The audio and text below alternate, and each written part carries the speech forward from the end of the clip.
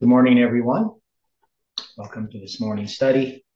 And we're going to continue looking today at Ellen White's endorsements of different things and what they mean and how we understand those endorsements. Obviously, we don't believe that it creates infallibility in what she endorses. But anyway, before we begin this study, let's invite God into our presence.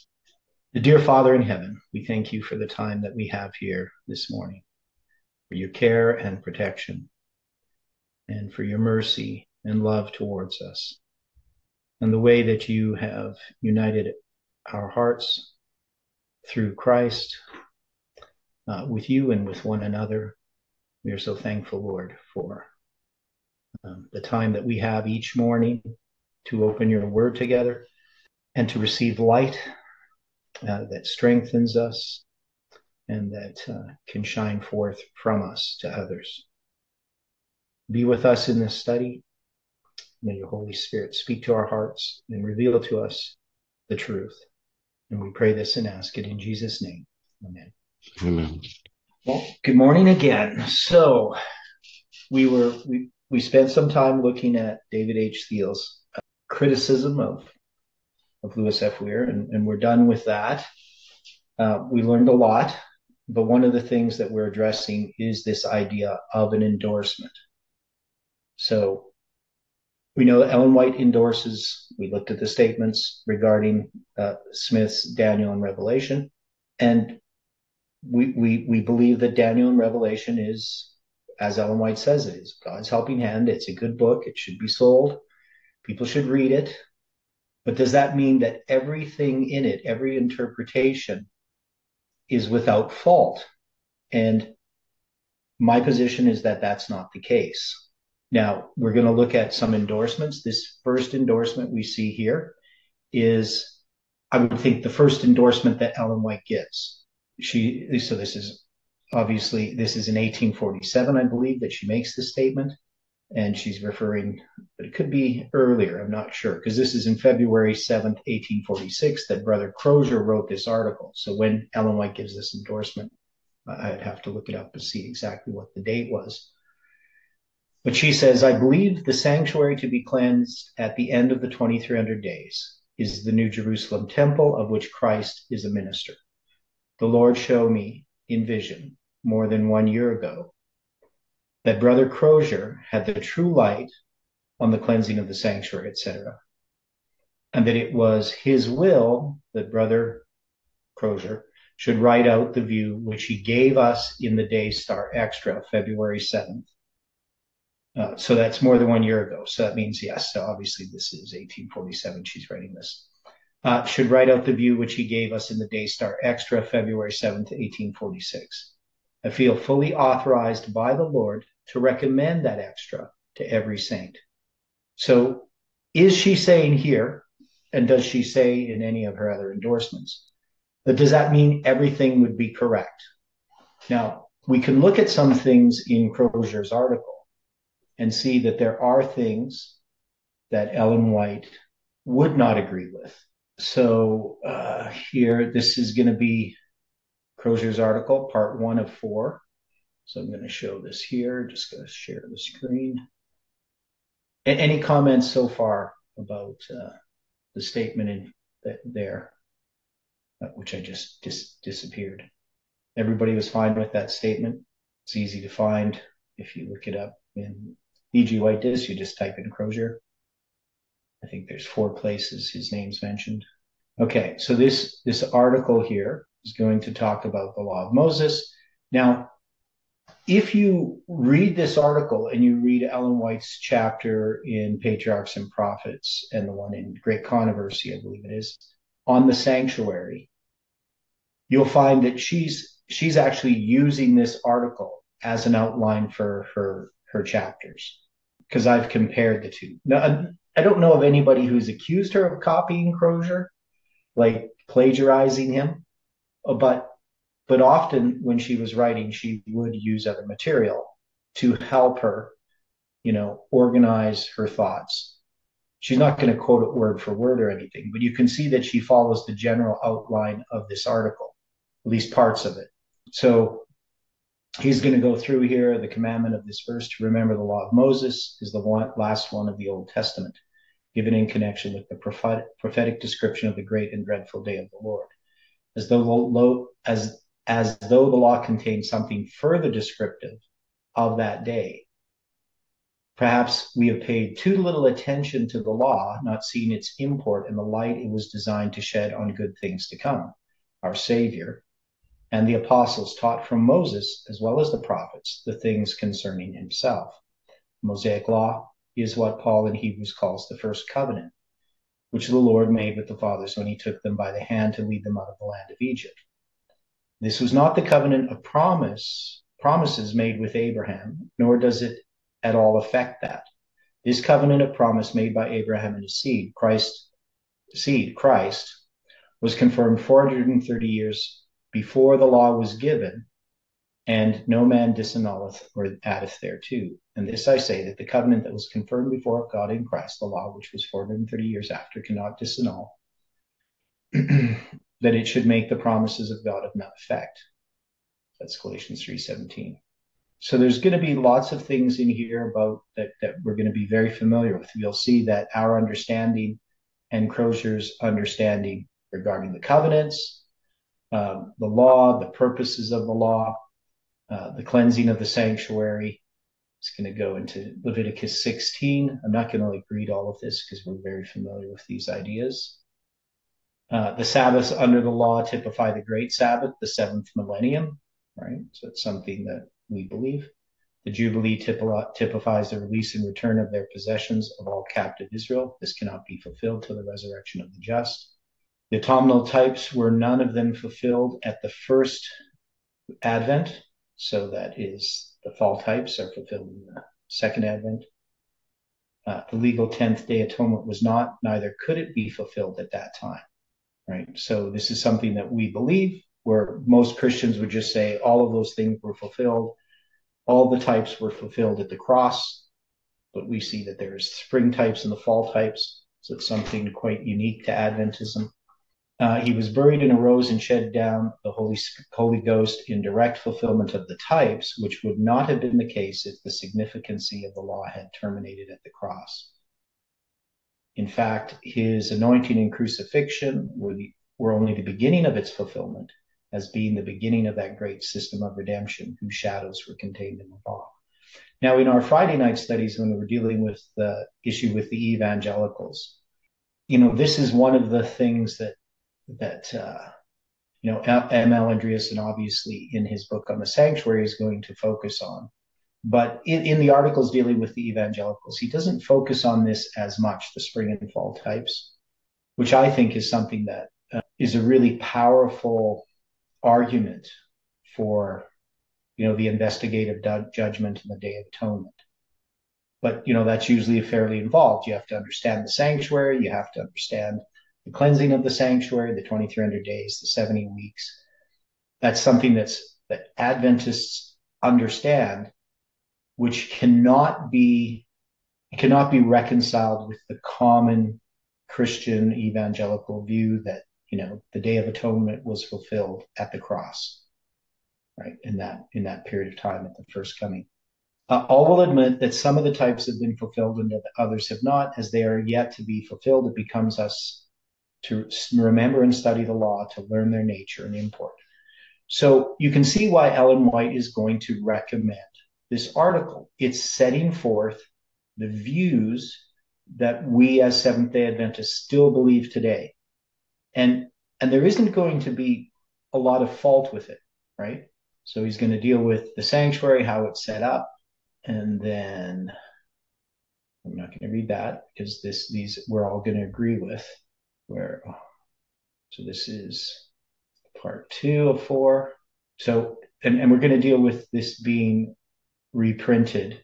Now, it's kind of interesting here. There's topic 1, 2, 3. There's no number 4 in the original of this list. So Christ was made a high priest forever, being after the order of Melchizedek. He is priest and king, right? King and priest. King by birth, being the tribe of Judah, and priest by the oath of his father. He's a perfect forever. He was not called after the order of Aaron, that is not in his succession. But this does not at all prove that the priesthood of Aaron was not typical of the priesthood of Christ. So now we remember Crozier. What was the motivation for Crozier studying this? Does anybody know the story behind that? Why Crozier is the one who wrote this article? Does anybody know? He was involved with meeting with Hiram Edson just prior to his Edson's journey to the cornfield, through the cornfield. So they Well, were going to he was with Edson. He was with Hiram Edson. right. That's what I understand. Anybody have any information on that? Because Hiram Edson was walking with some others, and he lagged behind when he had this vision, right, of Christ moving from the holy to the most holy. And Crozier was his friend, who he was one of the persons he was walking with, if I understand it correctly. And so he began this study right after that, right? So he's going to begin looking at these things in 1844, and then he's going to publish them in February of 1846. So about a year and a half of study almost, right? Yeah, so a year and 4 months of study, not quite. Now, of course, James and Ellen White are also friends with Hiram Edson. They know Crozier as well. But Crozier is going to be the one so Hiram Edson has the vision. Crozier is going to be the one that studies it and then studies the topic and then lays it out. And this is going to still be our standard view. There isn't really much here that's going to differ, right? So we're going to find all of these things here. So I'm going to see if I can find, I should have looked at this earlier to find exactly where I want to go. We know that about the idea that these are the patterns showed to be in the mount. All of these ideas are going to be standard views. Now he's going to talk about the daily service and the yearly service. This did not atone for sins either individually or collectively. The daily service described was a sort of continual intercession. By the making of atonement was a special work for which special directions are given. Different words are used both in the Old Testament and New to express the same idea as at one-ment. Now, of course, we always see this at one-ment, it's just kind of a characteristic of the word atonement, but it doesn't come, that's not an etymological. Atone doesn't come from the word at one, right? But we use that as an illustration. So thou shalt cleanse the altar, talking about the cleansing of the sanctuary, how that happens on the Day of Atonement, and how that's related to cleansing us from our sins. He says, from these texts, we learn that the words atone, cleanse, reconcile, purify, purge, pardon, sanctify, hallow, forgive, justify, redeem, blot out, some others are used to signify the same work, and that is bringing into favor with God. And in all cases, blood is the means, and sometimes blood and water. The atonement is the great idea of the law as well as the gospel. And as the design of the law was to teach us that the gospel, teach us that of the gospel, it is very important to be understood. The atonement which the priest made for the people in connection with their daily ministration was different from that made on the 10th day of the 7th month. In making the former, they went no further than in the holy, but to make the latter, they entered the Holy of Holies. Right? So we know the former was made for forgiveness of sins, the latter for blotting them out. The former could be made at any time, the latter only on the 10th day of the 7th month. Hence, the former may be called the daily atonement and the latter the yearly, or the former the individual and the latter the national atonement. Now, would we agree with this distinction here? Individual and national so that's not something we would. I mean, other than this article, I don't know of that ever reading that. I would have trouble with that. Yeah. So there'd be some little details here. We might say, well, I don't know if I agree with that. Right? Doesn't mean he's wrong and we're right. It's just that they aren't things that we've heard, and maybe they make sense, maybe they don't. This to me doesn't really make sense. I don't think it's about individual and national. I would agree, though, the forgiveness of sins and the blotting them out would be better, right? So I don't know why hence the former may be called the daily atonement and the latter the yearly. That's true. Or the former the individual and the latter the national. So the individual national I wouldn't take. Now, there is, of course, when we look at the Day of Atonement, it is going to have, it's going to have all these different sin offerings. The priest is going to have sin offering. There's going to be a priest or an offering for the people. There's offerings for, and even in our regular daily service, there's different types of offerings for different groups of people. So there's the priests, the king, right, the ruler, right, the people and the individual, right, and they all happen a little bit differently. So there's different symbolism tied to that. He says here it should be distinctly remembered that the priest did not begin his duties till he obtained the blood of the victim, and that they were all performed in the court, the enclosure of the sanctuary, and that the atonement thus made was only for the forgiveness of sins. These points are expressly taught in this chapter and the following one in the trespass offering. Here is an atonement to make, which the priests only entered the holy, and to make it they could enter that apartment always or daily. That's the word tamid. But into the second, the Holy of Holies, went the high priest alone once every year, not without blood, which he offered for himself and for the heirs of the people. This affirms the yearly to be. So I think he defines, the author's correction, defines the yearly to be. Okay. So then he's going to talk about the national atonement. So that's what he's going to call the yearly, right? So that's the Day of Atonement. Okay, so I'm just going through this, picking highlights. I mean, if you see something that should be noticed, okay. So then he's going to have part 3 of 4, the antitype. And okay, I'm just going to read a little bit of this. This is interesting. Doesn't really particularly relate to what we're discussing, but as this legal system which we have been considering was only a shadow, a figure, and patterns of no value in itself, only to teach us of the nature of that perfect system of redemption, which is its body, the things themselves, which was devised in the council of heaven, and is being wrought out by the only begotten of the Father. Let us, guided by the Spirit of truth, learn the solemn realities thus shadowed forth. The one thing I like about this article, and I have gone through this article in the past, is that there's this very clear thinking that we see at that time in how this is communicated. It's unlike how people communicate nowadays, at least, what we see in scholarly articles. And after reading, David Thiel's article, if he had written in this sort of very straightforward way, I think he might actually have noticed some of the problems with his arguments as well. So there's something about how we organize our thoughts, how we present things that actually helps us in assessing them. Does that make sense to people? Yeah, that's for sure.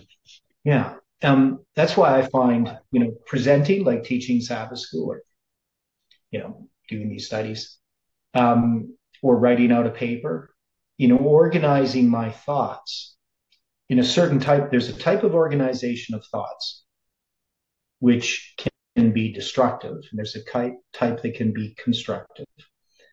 So if I am trying to clearly communicate an idea, that is, I'm thinking about how do I understand something?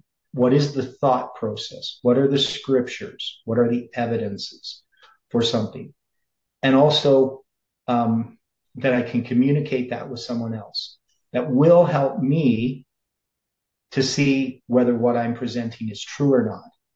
But in a sort of rhetorical or, I use the word polemical, argumentative style, where I'm trying to show someone to be wrong, that is, I'm arguing against an idea, it's very easy to use, I'll use the word tricks, to And these would be, I think these tricks would be what we often call logical fallacies to try to convince someone, right? And to me, they're all parts of deception. And so how someone writes really can show how transparent they are, how open to truth they are. And it can give an indication that what that person is presenting, at least they understand it, and that the reasons that they are giving are real. Because sometimes people give arguments that I wouldn't call real arguments. That is, on the surface, they look like they're supporting them, but they know, at least on some level, that that argument is a faulty argument, but they present it anyway because they're trying to deceive. And of course, politicians do this all the time. We're very familiar, but all kinds of people do this. Sometimes, yeah. Sometimes I when I'm writing something out, I have difficulty putting in the right words, and for me, it can also be laziness. Like, just want to get it done, and I know it doesn't sound very clear or something that could lead one way or the other, but I just in a hurry or something. I'm not sure. Mm-hmm. Just trying to give a gracious interpretation to it as well. I mean, there's possibility. But yeah. I see what you're saying. To be what's that word? Malicious or malicious intent. That's scary stuff. Yeah, I mean, we see some comments on these videos. Like there was a comment I commented on today, on yesterday's video. I have no idea what the guy is saying. Now, it could be a language barrier. Sometimes people are actually writing it in one language, and then they use Google Translate to translate it and then post it. I'm not certain, but it doesn't seem, the syntax doesn't seem very natural to an English speaker. So either he's just doesn't know English or he's using a Google Translate or something. But sometimes, I mean, people just are not clear thinkers. That is, sometimes they have something wrong with them. That is, they have a mental illness or something, and they tend to just kind of ramble. And I use the word in responding to them that I didn't understand what he was saying. It was kind of like word salad. And I don't really like using that phrase, word salad. But sometimes people just put a bunch of words together, and I don't even know that they understand what they think. Now, God can give us clear understanding. So one of the things I find is that when something is true, it's actually easier to understand it than something that's false. I don't know if that makes sense. Yeah, when it's true, it rings true. Yeah. And you can easily present evidence for something that's true much more easily than something that's false. If you were trying to, you have to use deception for one thing if something is false, right? So you have to hide things. You have to, things that even a person might know, you would have to try to cover them up in some way. And often what you use is language, definitions of words, right?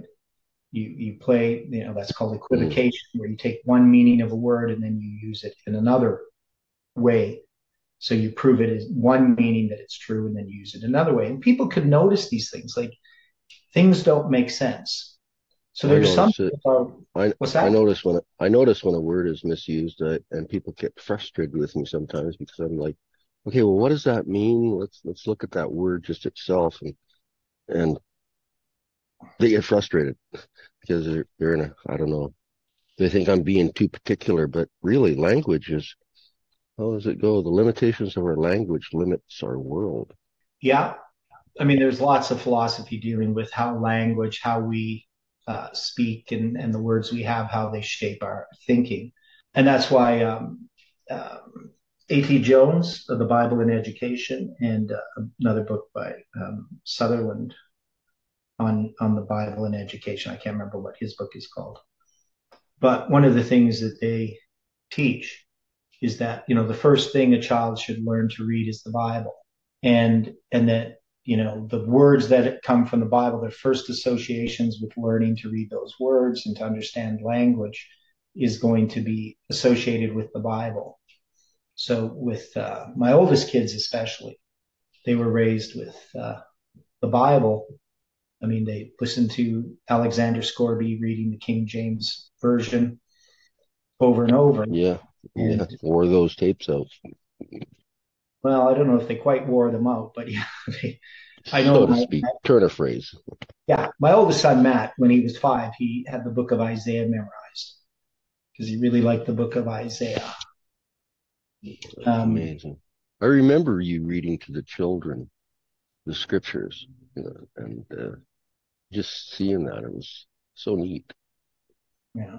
And because they sat there and they listened enraptured in it. Just totally listening. Yeah, my older boys, Matt, Joe, and Mike, they all loved me reading to them. I ended up working a lot more when the younger kids were around, so I didn't spend as much time with them as the older ones. But I do believe that the power of learning the Bible and learning language and learning to read the Bible is important. So language has this ability. Well, Christ is the Word, right? So words are very important. And Satan is a deceiver. He misuses language, right? And so we have to be careful that when we speak, we have to have our yea be yea and our nay be nay. We have to speak. Okay, so Stephen says Spalding wrote that Crozier's study was first published 5 months after the disappointment in the Day Dawn, but it was never had much impact until it's published in the Daystar. Okay. Interesting information there. So it was published. So March then? Probably. March or maybe April. Depends. He says 5 months out. Yeah, probably March though.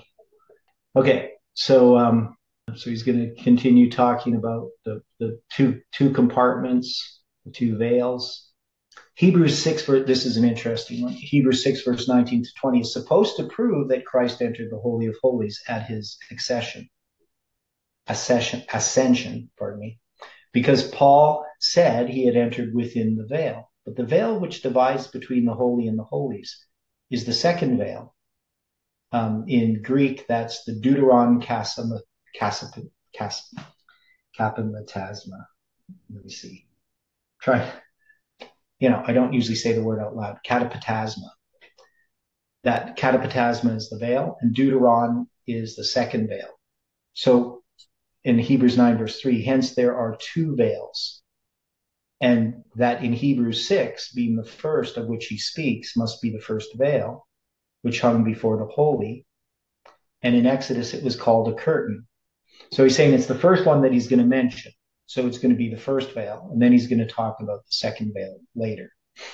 When he entered within the veil, he entered his tabernacle, of course, the holy, as that was the first apartment. And our hope as an anchor of the soul enters within the veil, the atonement of both apartments, including both the forgiveness and blotting out of sins. Now, we can actually look at that anchor, and there's a little study you can do from Isaiah 22, starting I think at verse 20 or something like that, where it talks about a nail in a sure place, and which is referring to the sanctuary. So often what people don't, when we think about an anchor there, we think about a ship's anchor, but it's actually referring to like a nail, a type of anchor when you anchor something to a wall, not like a ship's anchor. But it's actually a reference to Isaiah 22. So, a lot of these little details people don't pick up on. So he's going to deal with some of the ideas of, upon their theory, the sanctuary of the new covenant was cleansed in the early part of the gospel dispensation, right? Now we have obviously the idea that the sanctuary was cleansed under the 70 weeks doesn't make sense, right? The fact that in those days, which reach 810 days beyond the 70 weeks, that the sanctuary should not be cleansed till the end of those days is demonstration that the antitype of the legal 10th day is not the gospel dispensation. Again, if the atonement of that day is typical of the atonement of the gospel dispensation, then the atonement made in the holy, Hebrews 9:6, previous to that day, was finished before the gospel dispensation began. It has been shown that atonement was made for the forgiveness of sins, and I have found no evidence that such an atonement was made on the 10th day of the 7th month. The gospel dispensation began with the preaching of Christ, and if it is the antitype of the legal 10th day, one of the two things is true. Either the Savior, instead of fulfilling, has destroyed the greater part of the law, the daily service of the holy, which occupies the whole year except one day, and the 10th of the 7th month, or else he fulfilled the whole law except 1/360th part of it before the gospel dispensation began, and before he was anointed as the Messiah to fulfill the law and the prophets. Right? So he's just saying that there's an inconsistency in those types of arguments that are being made by other Christians. One of these two conclusions is inevitable on the hypothesis that the gospel dispensation and the atonement made in it is the antitype of the legal 10th day and the atonement made in it, upon which of these horns will they hang. If on the former, the declaration, I came not to destroy the law, pierces them. But if they choose the latter, it then becomes them to prove that the law, which had a shadow of good things to come, was fulfilled within itself, that the shadow and substance filled the same place and time. Also, they will need to prove that the entire atonement for the forgiveness of sins was made before the Lamb was slain, with whose blood the atonement was to be made. Now, I don't know these arguments, I don't know if they're good arguments, but you can see that these would be consistent to some degree with what we believe. I mean, I would probably argue this a little bit differently. Okay. Now, it must be clear to everyone that if the antitype of the yearly service began at the first Advent, the antitype of the daily had been previously fulfilled. And as the atonement for forgiveness was part of that daily service, they are involved in the conclusion that there has been no forgiveness of sins under the gospel dispensation. Yeah, I don't know. I don't know if I would really use that argument. But again, they say the atonement was made and finished on Calvary when the Lamb of God expired. So men have taught us, and so the churches and world believe, but it is none the more true or sacred on that account, if unsupported by divine authority. Perhaps few or none who hold the opinion have ever tested the foundation on which it rests. If the atonement was made on Calvary, by whom was it made? The making of the atonement is the work of a priest, right? So, of course, we know that Christ is both the offering, he's also the priest. So some of these arguments are a bit more like literalistic arguments. They're sort of kind of the arguments that we saw when we were looking at E.J. Wagner, when he rejects the investigative judgment and the cleansing of the sanctuary. And I don't think it's best to put an argument in this sort of, you have this choice and this choice, because there are other choices. So sometimes we call this a false dichotomy. When you lay out, well, you have this choice and you have this choice, which is correct, when sometimes there are other modifications that can be made. But anyway, we're not going to really find a lot of fault with this. Okay, so it's going to be, I believe, in the fourth part that we're going to find. Now, one of the things, just to dealing with, because I saw there, it talks about the age to come. And we see all these things like the day dawn and the day star. A lot of what ended up happening with other churches that formed from the Millerite history. You're going to have Jehovah's Witnesses, for instance, come out of Millerite history. There was all kinds of, after the disappointment in 1844, we have lots of different groups that arise. Right? We have what we call the First Day Adventists, the Advent Christian Church. You have, of course, Seventh-day Adventists come out of that. But there was all kinds of other groups that were trying to make sense out of what had happened in the Millerite history. And Samuel Snow himself is going to really be creating his own movement. You're going to have, James and Ellen White, but you're going to have Crozier, others, and these are going to, they're all publishing these publications, these different papers that are going to have different following, and they're going to affect different people. And do we see a parallel in this history with this movement after July 18, 2020, and even before? So, of course, we have Parminder's group that splits off. Amen. And even with the thing with Trump. Mm-hmm. Yeah. So, the question is that I've asked myself thousands of times ever since I first started, studying the Bible is, how do I know what is true? And there are so many voices vying for our attention, so many people who want us to listen to them. And, and some people spend a lot of time watching lots of different videos. And I'm not saying that's wrong or anything, but often they're inconsistent with each other. That is, there are so many voices within Adventism. And sometimes, there's videos I watch and they have some really good stuff. And then, I watch the next video and it's like total fanaticism. Like, why is this happening? And one is, we know that Satan uses truth and mixes it with error to make error more palatable, but also so that people will throw the baby out with the bathwater, right? So that people will reject the truth because it's been misused. So they will just see the error that's been attached to it.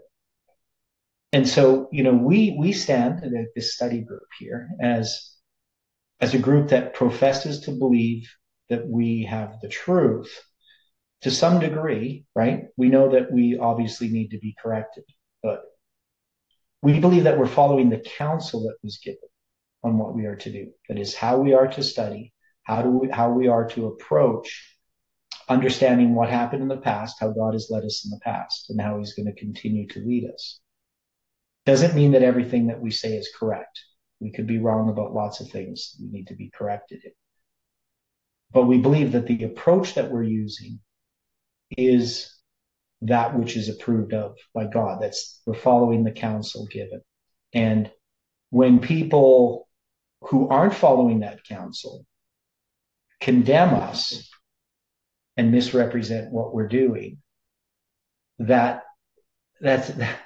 a sign we should keep doing what we're doing. Right? And that they're probably not doing that correctly.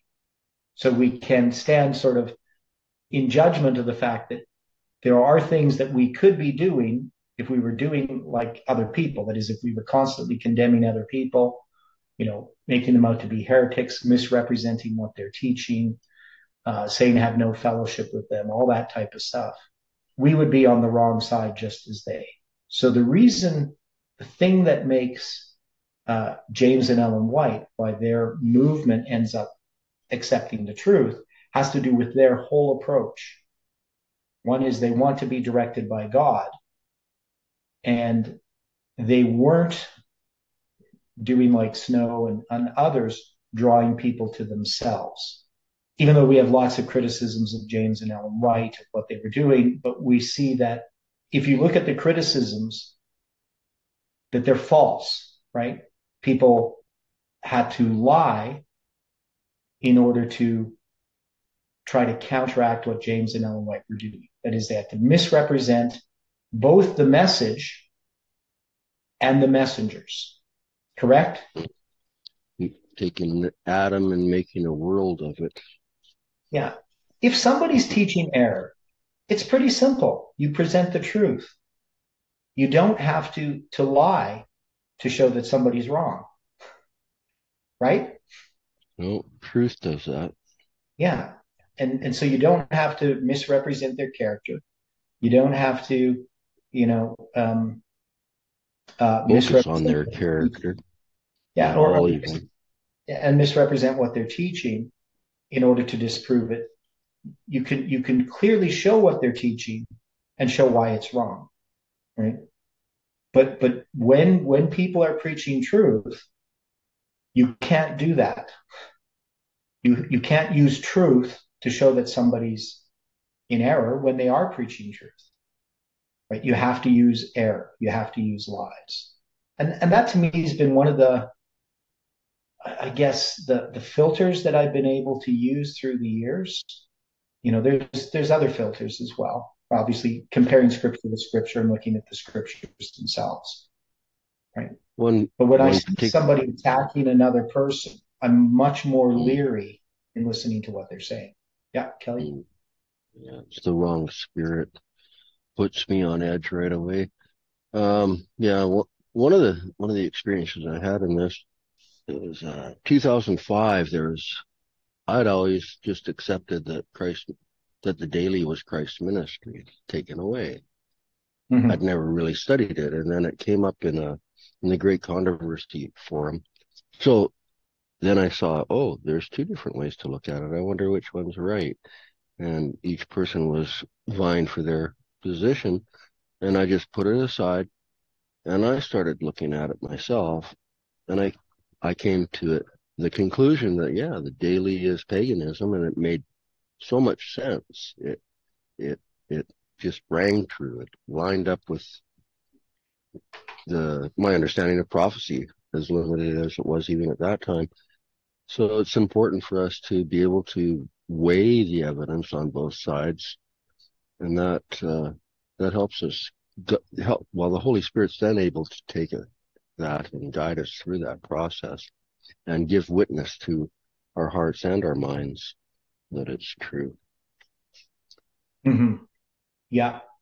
And yes, spending the time, like I know when the daily first came to me, like it was a Jeff Pippinger article that the Sharmans gave me, and I didn't understand it at all because I was so steeped in the idea that the daily refers to Christ's heavenly ministry that and I just had never heard of the view that the daily was paganism. So it took me some time. So basically, that was 2007, I think, when I read that article. It wasn't until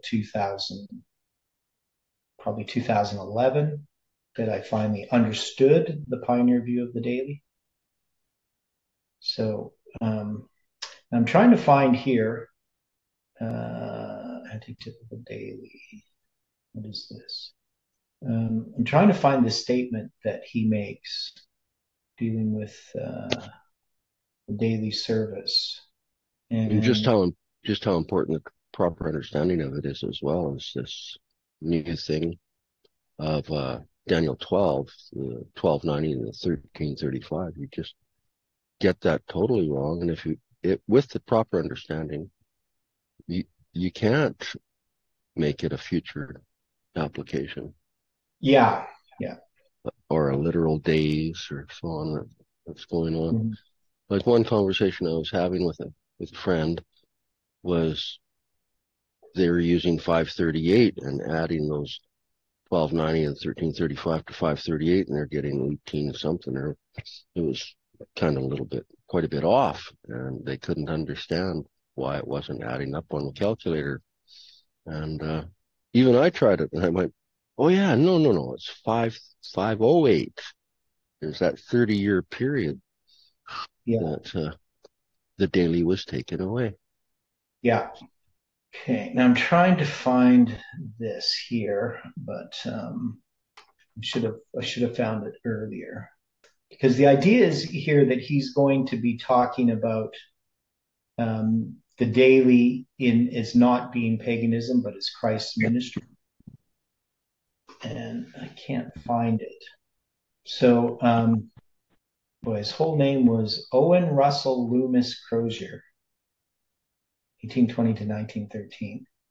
It says here, this is just on the internet. In 1847, he anticipated the new view of the daily, and he taught the doctrine of the millennium, the age to come, opposed by Adventists. That's in 1850. So it says, a view foreshadowed only partly in one section of his sanctuary article in 1846. Now, I want to find that section. I think this might be the section. Okay. I think I find it here. Just hang on. Okay. Okay, so I'm reading something here just online. It says several writers have suggested that O.R.L. Crozier interpreted the Talmud as Christ's continual high priestly ministry in heaven, based on his article in the Daystar Extra from February 7th, 1846. By interpreting the sanctuary and its cleansing as the heavenly sanctuary that had to be cleansed after the 2300 evening mornings with Christ, serving as the great high priest, Crozier deviated from the major Millerite view. Obviously, the Millerite view was the sanctuary as the earth. While he argued in several of his articles for an extended atonement in a true heavenly sanctuary, none of the mentioned articles makes explicit statements in regard to the Talmud. Crozier did, however, present his views on the Talmud in March 19th, 1847 edition of the Day Dawn, which was apparently been overlooked by most researchers in the past. He ranked the true understanding of the daily sacrifice and the sanctuary among the fundamental principles he and others had discovered. So it's in this, so is it going to be, I'm just trying, well, let's read what he says here. So see if we can find this. Paul, after speaking of the daily services in the holy and the yearly in the Holy of Holies, says Hebrews 9, verse 8, the Holy Ghost, this signifying that the way into the holies, now he has Hadon, Hagion, it's actually Hagon, Hagion, Hagion, I'm not sure what the Hadon is. Anyway, it was not yet made manifest while the first tabernacle was yet standing, which is a figure of the time then for the time then present, in which were offered both gifts and sacrifices until the time of Reformation. But Christ being come and a high priest of the good things to come by a greater and more perfect tabernacle, not made with hands, by his own blood he entered into the holy things. That is Hagia. The phrase or es Hagia, verse 12. So here he's translating this. That's Hebrews 8, verse 12 says he entered once into the holy place. The phrase which he has here is es Hagia. Verse 12 is the same that is rendered holy places, verse 24. Hagia in these two verses is in the accusative plural neuter and governed by the preposition is, which signifies on, into, upon, or among. Hagia being a neuter adjective is properly rendered holy things, but Hagia in verse 2 is in the nominative singular feminine and properly rendered holy place. The definite article the belonging before good things in verse 11 in Hebrews 10:1 makes the expression mean things good in themselves or abstractly good. Now, I've never heard that argument before. And even here in this type of argument, I think that there are some problems with how he's interpreting the Greek. Now, I know me and Aran have a little bit different view about some of these verses in Hebrews chapter 9 and 10 about translating this. Now, one of the things that, the reason I actually went to university, was learn Hebrew and Greek, because I had studied them on my own and I wasn't doing a very good job of it. So I figured if I go to university, I can take these languages and get better at them. And the reason I wanted to get better at them is I wanted to evaluate some of the claims regarding the book of Hebrews. That is, I believe then, and I still believe, that the book of Hebrews was not written in Greek, that it was written in Hebrew. Now, why would I say the book of Hebrews would be written in Hebrew? What would be just a straightforward way to say why it would be written in Hebrew and not in Greek? Because it was a letter that was being written to other Jews in Rome. Right. So why would you write it in Greek? And there's all kinds of Hebraisms in the book of Hebrews.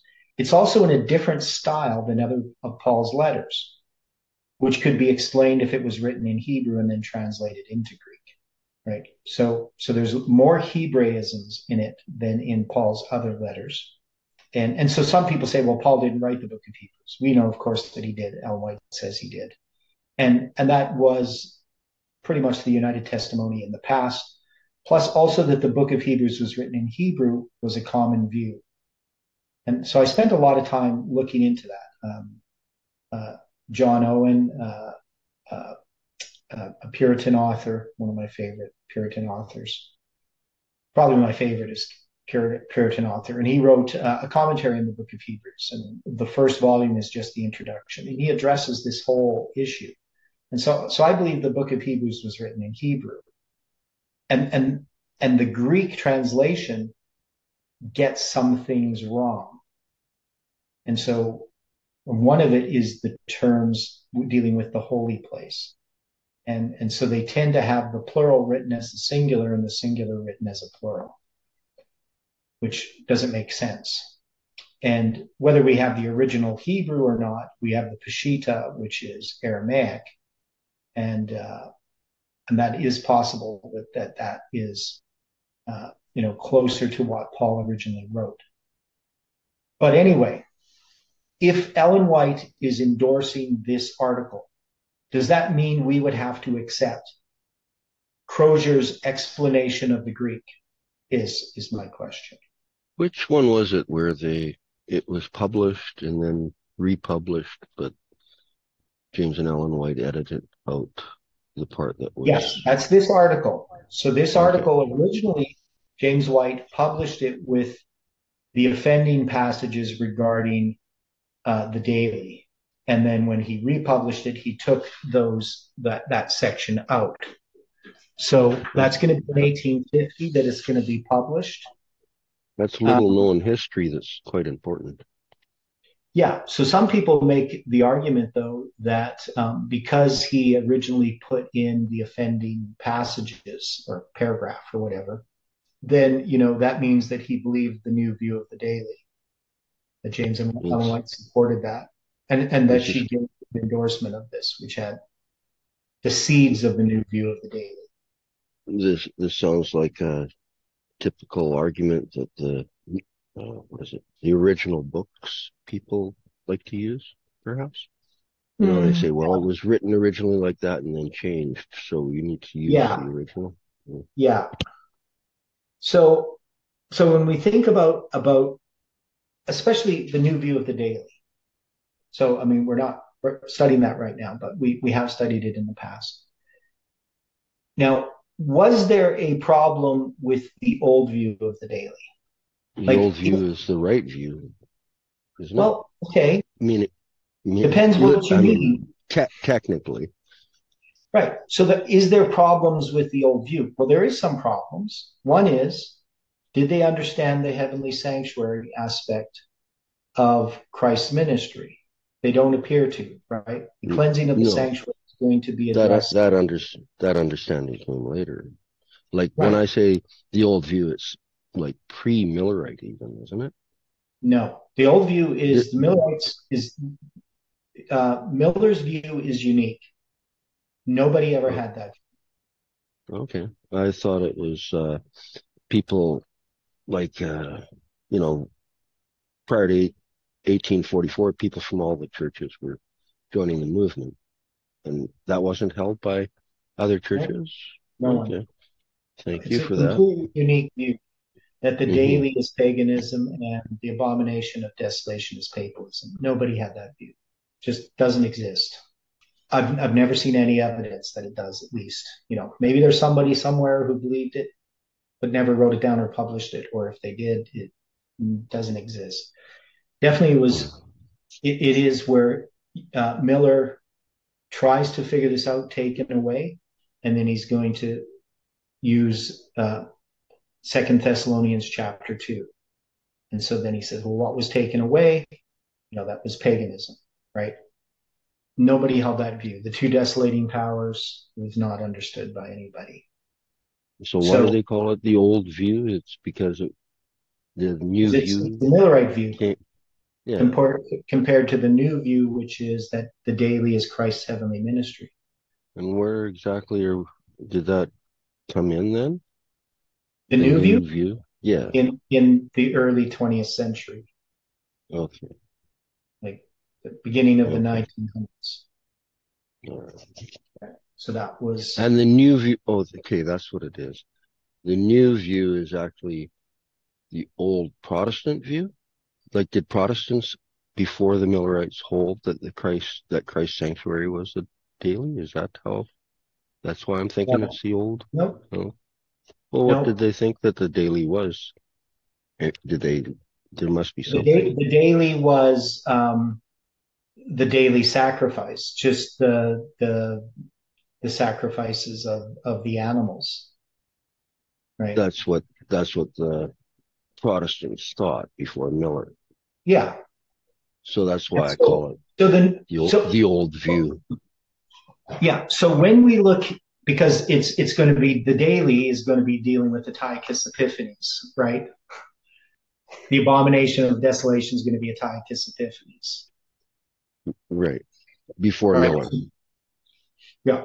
So the new view, the reason why it came into Adventism is because there was problems with Miller's view of the daily. That is, Miller's view of the daily didn't take into account that there is this heavenly sanctuary ministry. So there needs to be an adaptation to take that into account. Now, the way that I understand it is if we understand that the daily is the counterfeit of the earthly sanctuary, then we can understand the abomination of desolation, that is, the papacy, is a counterfeit of the heavenly sanctuary ministry of Christ. But that would not have been understood by Miller, right? He wouldn't have understood that it's a counterfeit of the heavenly sanctuary of Christ. He would understand that it's papalism, but not that it's a counterfeit of Christ's heavenly ministry, because he's not addressing Christ's heavenly ministry. Does that make sense? What is he addressing them? He was just addressing the daily was paganism and the abomination of desolation is papalism, these two desolating powers, right? He's not addressing that what they're a counterfeit of. He never talks about the daily being a counterfeit of Christ's earthly ministry for 1260 days, right? And papalism being a counterfeit of Christ's heavenly ministry for 1260 days, right? For years. You understand what I'm saying? That even though he Yes. talked about the two desolating powers, paganism and papalism, he never attached to them the parallel with the week of Christ and that they were counterfeits of the week of Christ. He just didn't have that information. Does that make sense? Yeah, I follow that. Okay. So because we had this new view in the sanctuary that Miller never had, then we had to incorporate that into our understanding of the two desolating powers. But that wasn't happening. And so in 1857 when or 1856 when Hiram Edson is going to publish his articles on the times of the Gentiles, the church had an opportunity to preempt the new view of the daily by understanding the two desolating powers as these two 1260s. So you could say the new view of the daily came about because of the failure to receive light in regard to the 2520, or the rejection of the 2520. Open the door to the new view of the daily. Does that make sense to people? One more time. Okay. What We opened the door? had never incorporated the new understanding of the sanctuary, that it's in heaven and that Christ is our minister in the heavenly sanctuary. We never incorporated that into our understanding of the 2520, right? Because we reject the 2520. So we never did that. So something had to be done with the idea that Christ's heavenly ministry is dealing with the cleansing of the sanctuary. So the new view of the daily is a flawed attempt to incorporate the idea that Christ is in the sanctuary in heaven as our high priest. And then looking back at, because we reject Antiochus Epiphanes as having to do with the daily, right? And the abomination of desolation. He's not the abomination of desolation. But because we have this new view on the sanctuary, we have to do something with it. And because we reject the 2520, that opens the door for the new view of the daily to come in and fill that void, right? It's a false view, but it's a false view because we have rejected the 2520. It's just another way that shows the importance of the 2520. We saw that as we went through Daniel's last vision, that, if Smith had understood the 21260s, he wouldn't have made the mistakes that he did.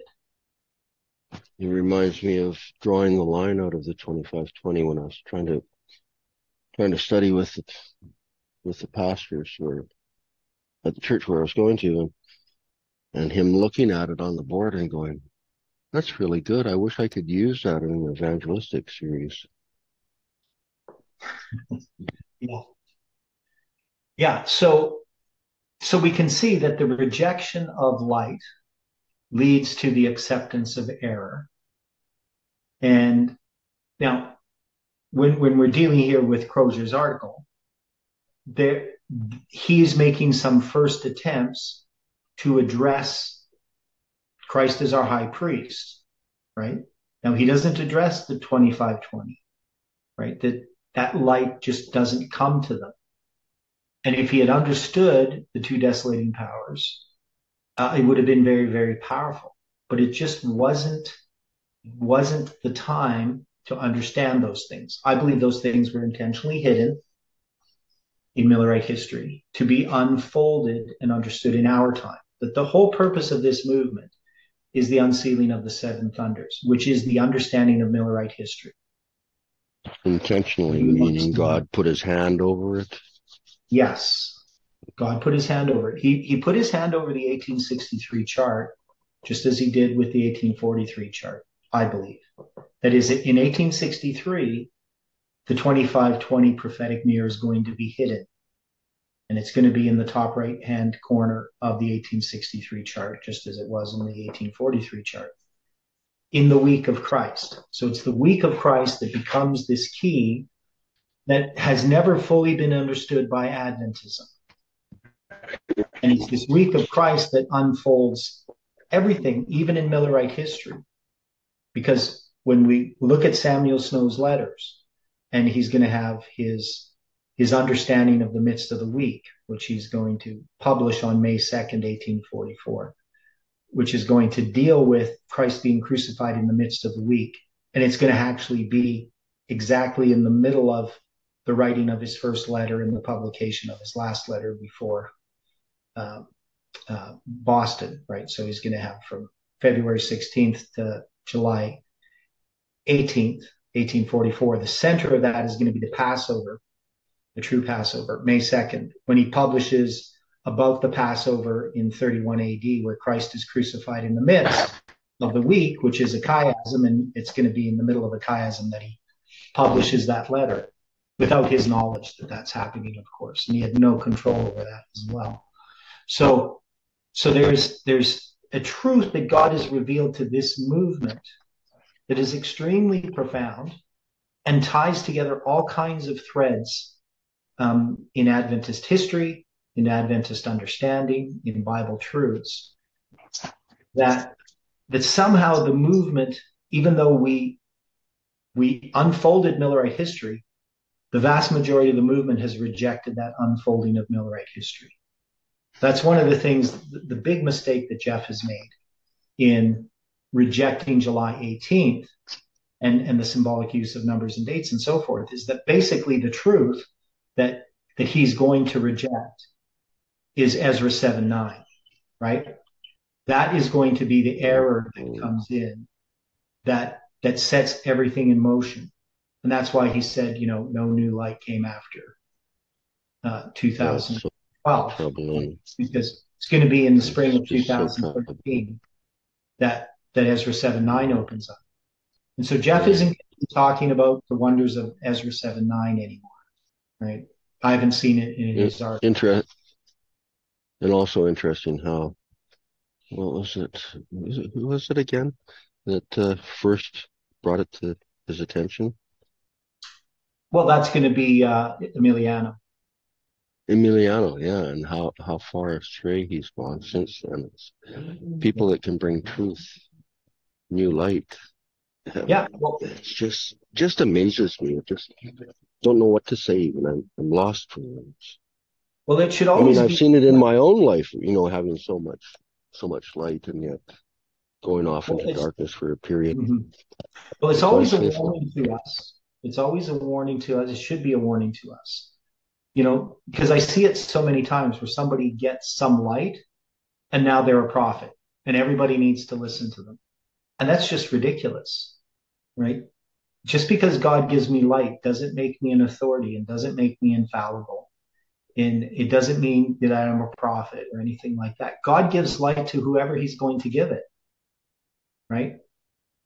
And but people think because they have light that somehow, they now have authority. And that's just not the case. As well as other people look at people who have light and then after that follow everything that they say is being light.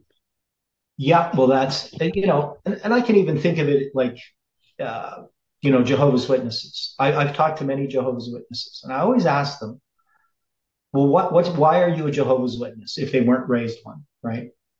And and almost invariably they point to the state of the dead, that was the doctrine Interesting. that that convinced them that Jehovah's Witnesses were correct. Now, I remember when I studied with Jehovah's Witnesses and I accepted the state of the dead, it was through Jehovah's Witnesses that I actually accepted it before I was an Adventist. So, Levine and I had studied with concordance that Bob and Linda had. Ed Sveen gave it to them. I'm talking to Kelly. Kelly knows who Ed Sveen is. Yeah. Yeah. So he gave Bob a concordance, and Levine and I were living in Bob and Linda's basement. So we borrowed the concordance and we looked up everything dealing with what the Jehovah's Witnesses were saying about the state of the dead. We looked up hell, the grave, soul, spirit, all those words. And we were convinced that they were correct about the state of the dead. And then I used the concordance also to compare the scriptures dealing with, who Christ is, Jehovah and all that. And I came to the conclusion they were wrong about Christ, that Christ wasn't a created being. So I didn't agree with them on that idea. So that was before I was even a Sabbath keeper. And then shortly after that, I started keeping the Sabbath because of Herbert W. Armstrong's radio program, The World Tomorrow. And then I got invited to an Adventist church by a friend there. I just can't think of his name offhand. Anyway, and then I got baptized the next time I went to church. But the point here is that, we have people who can believe something that's true, one thing that's true that can attract a person to the truth. But it doesn't mean that person has all the truth or that church, right? So Jehovah's Witnesses use truth to attract people. Norman, you're thinking of. Yeah. Norman Byers. Yeah. In a health food store, wasn't it? Yeah. Yeah. Yeah, because we met him at the health food store because we'd always buy this Mountain High Carob ice cream. As soon as they got it in, we'd buy all of it. It's frozen. We just put it in our freezer. But so that's how we got to know him, and then he invited us to church. So there's a longer story about it and everything. But anyway, the thing is, people can have the truth. Satan will use truth to attract people. So just because, Adventists have some things that are true, doesn't mean that everything that the Adventist church teaches is true, right? Like you wouldn't have that as a rule. Just because, they have something true, then I'm going to just accept everything. You need to examine every single point to decide whether it's true or not, right? That's why one of the questions that troubles me, well, are you Seventh-day Adventist? And assuming that they won't listen unless you are, or it comes from a Seventh-day Adventist source.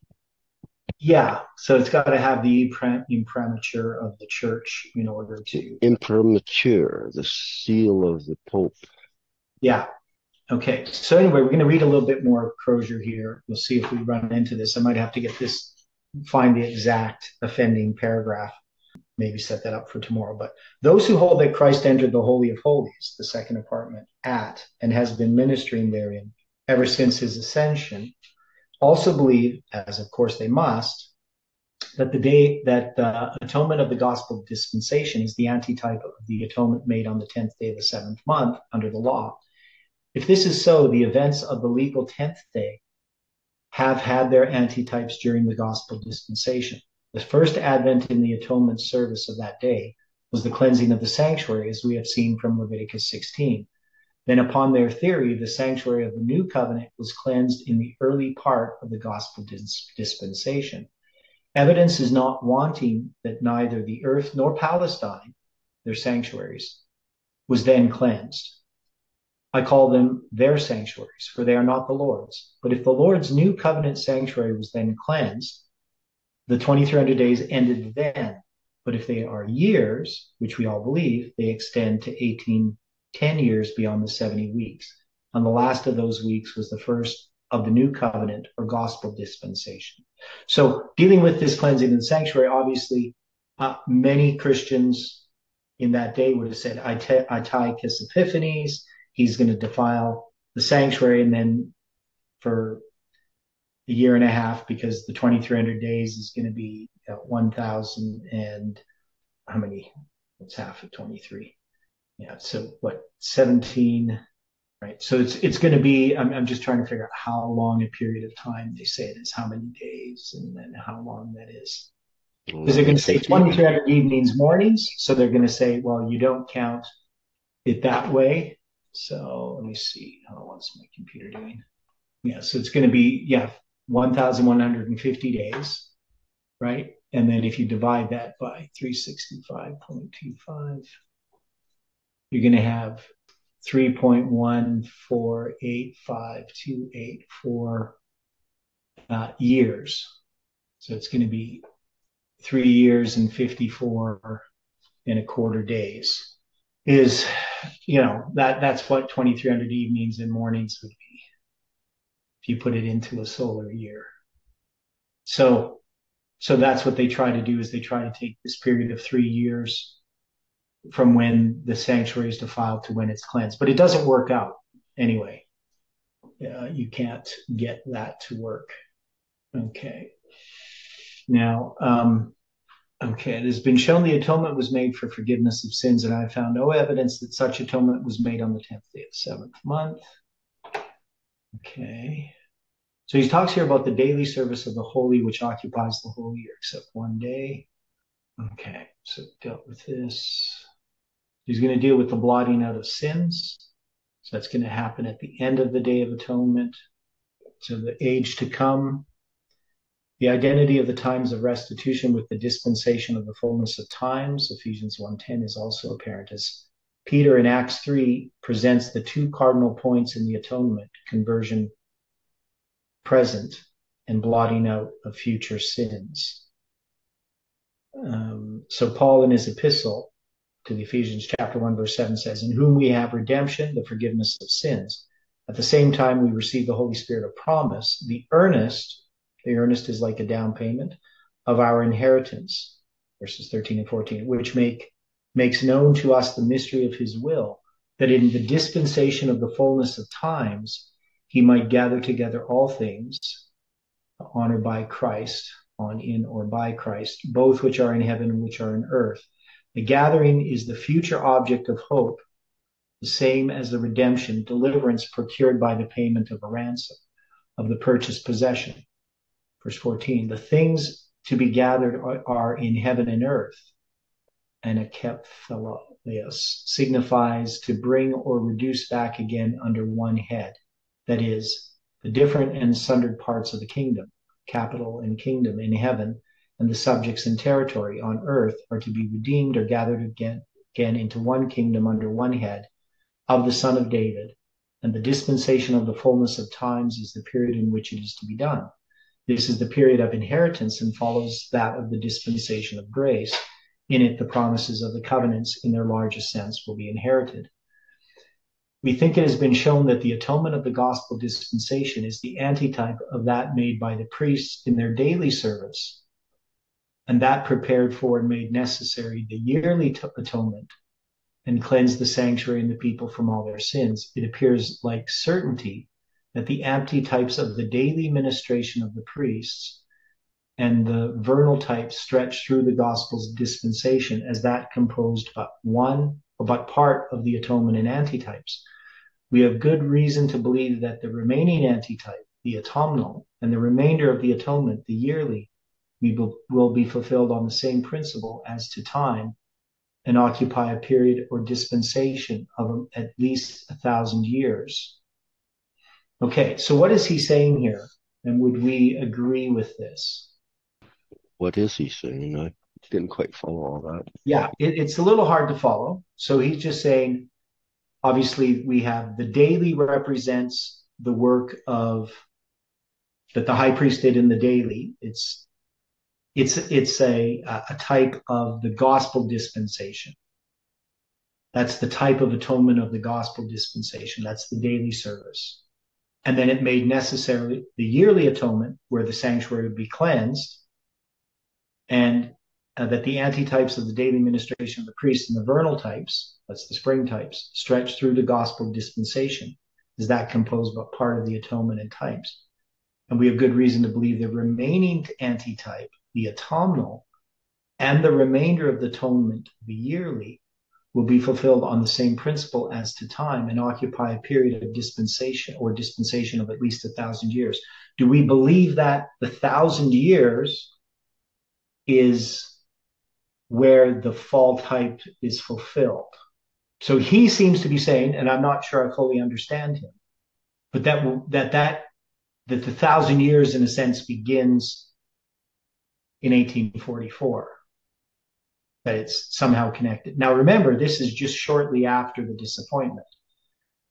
So he's not looking at the investigative judgment and all that's going to happen. He doesn't have that doctrine yet nailed down.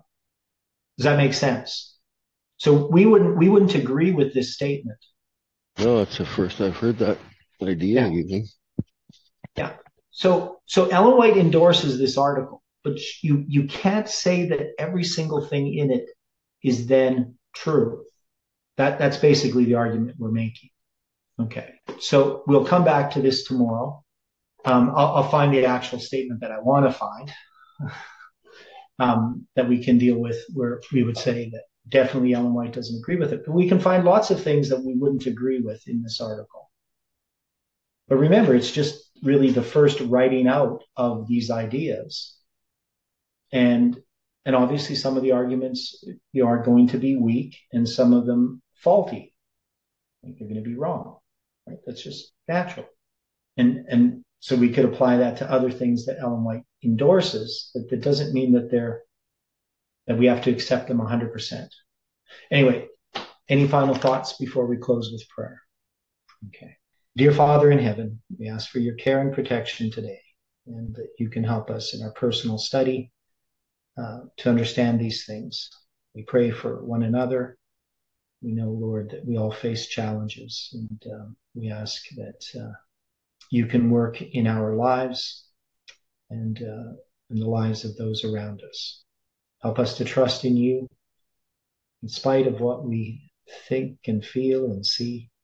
Help us to have correct thoughts, to know that you love us and care for us. And we thank you for all things. In Jesus' name we pray. Amen.